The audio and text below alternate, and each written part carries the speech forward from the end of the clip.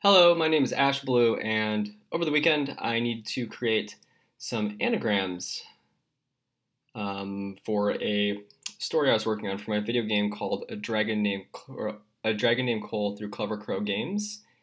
And as I went around and looked at various anagram generators out there, all of the anagram generators were for fixing Scrabble games. So you could put in some word from Scrabble and it would degenerate it. And I needed to create anagrams that were pretty much randomized text that I could turn into a name. I didn't actually necessarily want actual words. So I went through, spent a couple hours, looked through some anagram algorithms and some code and some tweaking, and was able to create this really simple anagram generator. It's pretty cool, which we'll take it for a spin here in a second. And ultimately, I did try to find something that already existed to do this, but I couldn't. There was nothing out there. So let's take a look at what it does. I want to, for this little demo here, show you using an anagram generator to encode the word Fenrir. We're going to take a look at what that does. If you don't know who Fenrir is, he is actually the wolf of Norse mythology, a very, very big evil wolf.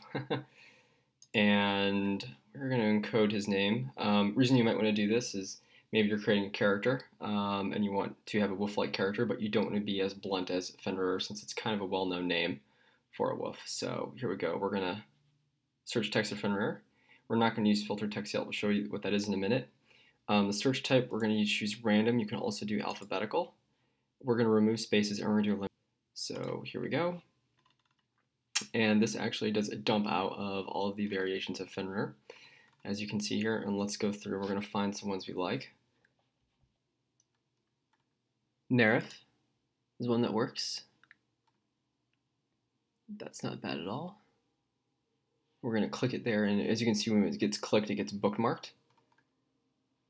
We can also look through here and find Firen. Firen sounds decent. Firen. A bunch of different names. We're able to scramble it, so it kind of has that interesting Norse feel to it, but also still at the same time is an anagram. So let's say here, looking at these, I have Firen, Nerif.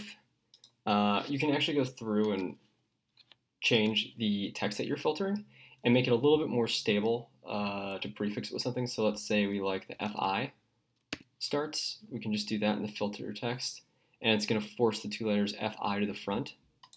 So we search on that. I'm going to go to list view instead of block so I can see them a little easier.